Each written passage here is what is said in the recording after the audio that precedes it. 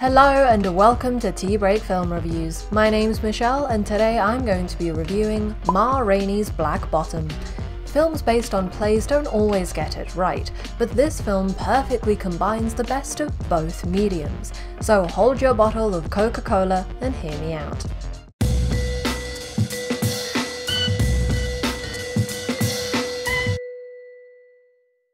Before we start, please consider subscribing to help support this channel so we can keep making videos like this.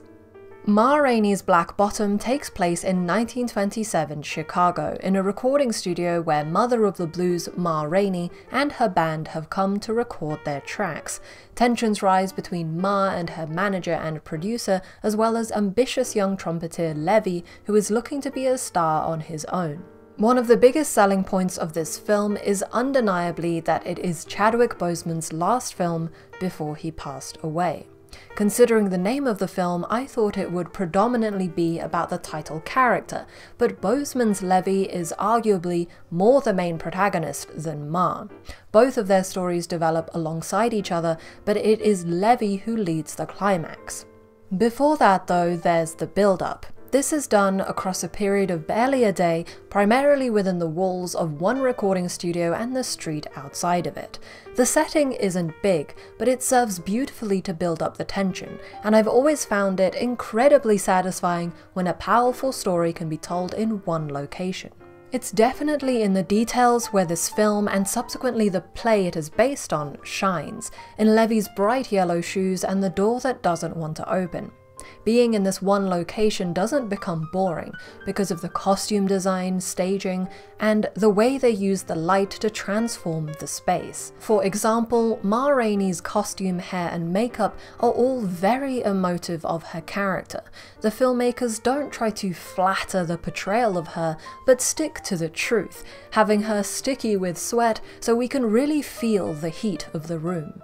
When I refer to staging, I'm talking about where each character is placed and moves through the scene, interacting with props and other characters.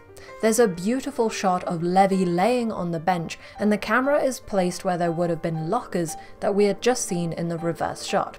It's perfectly common to make space for a camera and cheat sets by moving things out the way, but what I particularly love about this shot is the framing of Levy. We see the other band members behind him with their instruments on various levels, and there's this wash of light from that one window in this uncomfortable basement. It really creates a striking image. When we are introduced to Ma Rainey, she comes off as being egotistical, obnoxious, and unwilling to compromise on anything. Interestingly, Levy could also be described this way at the start, but the way each character comes off is different because of the context of their behavior. Based on real-life blues singer of the same name, Ma is a wealthy, accomplished black woman who speaks as she pleases and seduces whoever she wants to. She wears an abundance of makeup and has a mouthful of gold teeth. This combination of things would have been unheard of in 1920s America. I disliked her to begin with because in the context of today, she is just being rude. But as the film progresses, we get to see why she acts the way she does and looks the way she looks, all driven by the powerful line, "All they want is my voice." Her whole life is a fight to remain in control of herself and her music. Within this recording session, we get a glimpse into just one day of this fight. One day where she is interrogated for arriving in an expensive car, where her manager and producer decide for her what songs she must perform, and criticize her for having too many demands. When she is the star, she is the one paying every other person's paycheck. Then there's Levy. My first impression of him was that his ambition was justified because of his talent and his position. He is an artist at the start of his career, and I imagine Ma would have had a similar personality when she started out, not yet totally hardened by the injustices of the industry and the racist culture surrounding them. Indeed, this film aptly captures the context of the period it is set in, the discrimination and the hopelessness of the people who have to face it. As Levy's story progresses, we see the scars that make up the man behind this optimistic front, this wall of fake confidence that we learn is easily broken. Essentially, by the end, my initial judgment of these characters is proved wrong.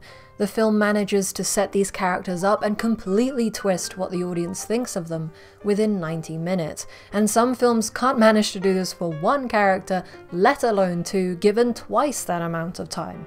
One of the ways I think they achieve this is through the use of lengthy monologues. This is where the film becomes most reminiscent of its original medium. It is based on a play of the same name written by Pulitzer Prize winner August Wilson, who also wrote the screenplay.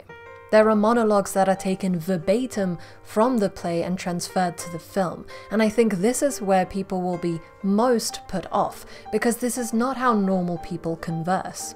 In a film, an important monologue will likely get broken up by another character commenting on something or asking a question, whereas in plays there are often lengthy monologues that are delivered uninterrupted, sometimes directly to the audience, breaking the fourth wall.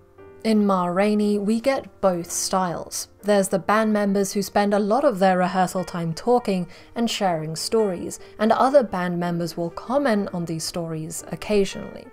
Then there's the uninterrupted monologues from Levy and Ma that reveal important backstory for their characters. One of the band members, Toledo, also gets an uninterrupted monologue as he plays the piano. It's quite theatrical. In his one, he explains a metaphor about being black in America, and it serves as the backstory to the whole film. It unites the stories of both Ma and Levy as well as the rest of the black characters. In each case, the performances are truly breathtaking. Viola Davis, Chadwick Boseman, and Glynn Turman don't rush their lines. They revel in the telling of the story and know how to pace it best. What I loved is that the camera was at their service. It didn't do anything to distract me, but instead brought me closer to them.